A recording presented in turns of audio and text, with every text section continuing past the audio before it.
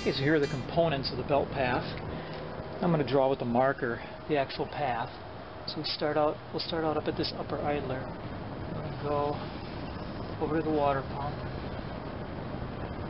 up from the water pump to this tensioner, to the tensioner, from here to the crankshaft, to the air conditioning compressor, around the air conditioning compressor up to the alternator, around the alternator down to this lower idler, and the lower idler back up to the upper idler.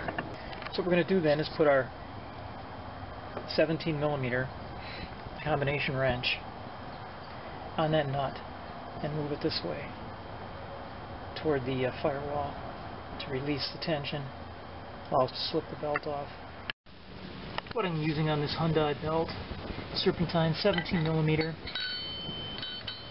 combination wrench. I'm going to use this end on the nut for the tensioner. Then I use a turnbuckle. Also I have a little S-hook that I use to hold the belt. It's a little trick I have to keep the tension off the belt, which makes it a lot easier to take it in and out. Before you do any work, always disconnect the battery. Okay, so I'm setting my wrench up on the nut. It so happens that I can get it on there in such a way that it's pretty much right up against this. Then I put my little hook on here.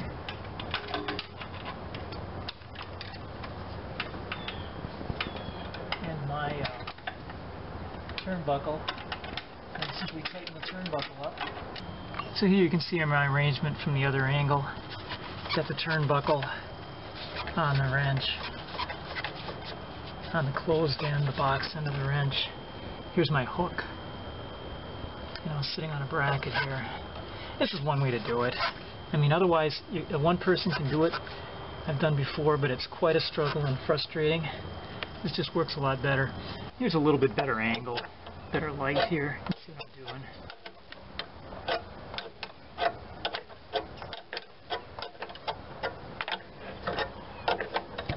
This is really kind of it's really tight quarters on this belt between the wheel well and the belt path.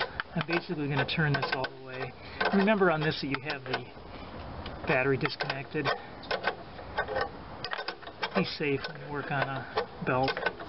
We're getting to the point where it's about as tight as I can get it.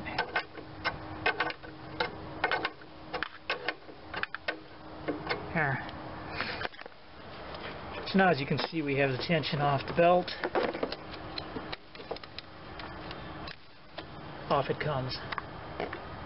So what I'm doing is I'm taking the belt out. And without removing my little helper here,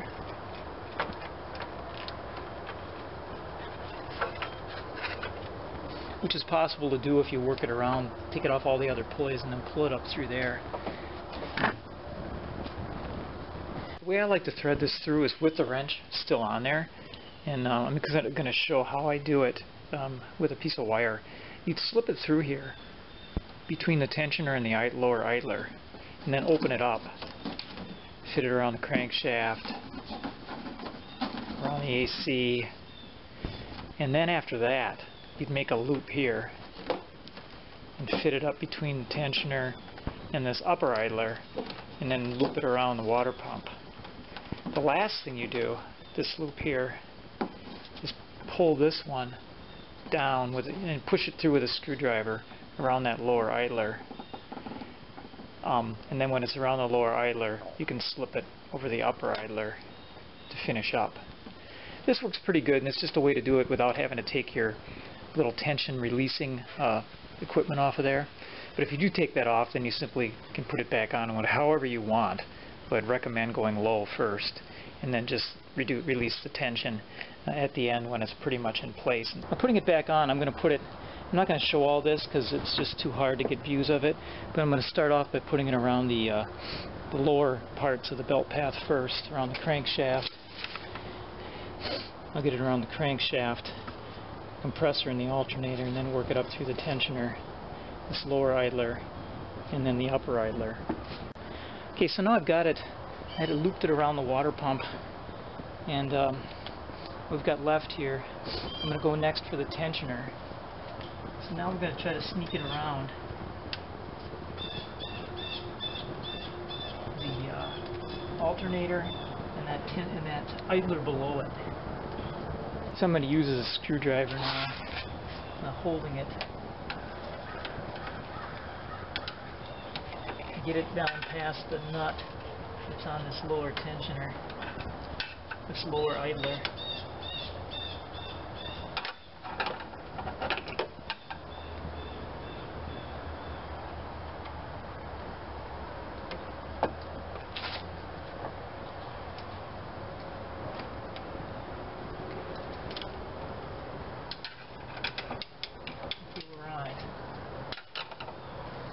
See if we've stayed on. Okay, we're still on the crank, still on the water pump. Okay, so now we're just going to re-establish our, take the turn, loosen the turnbuckle here.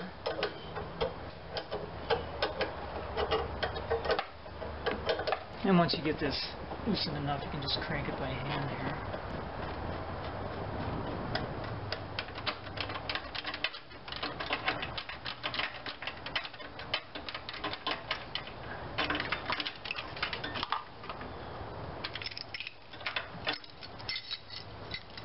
I just like this method.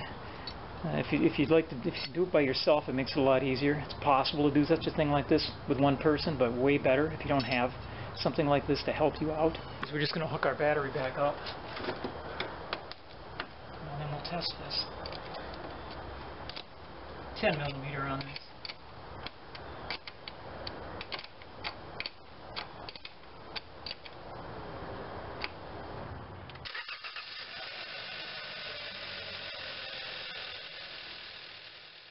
Thanks again for watching this little video tutorial on changing out the serpentine belt.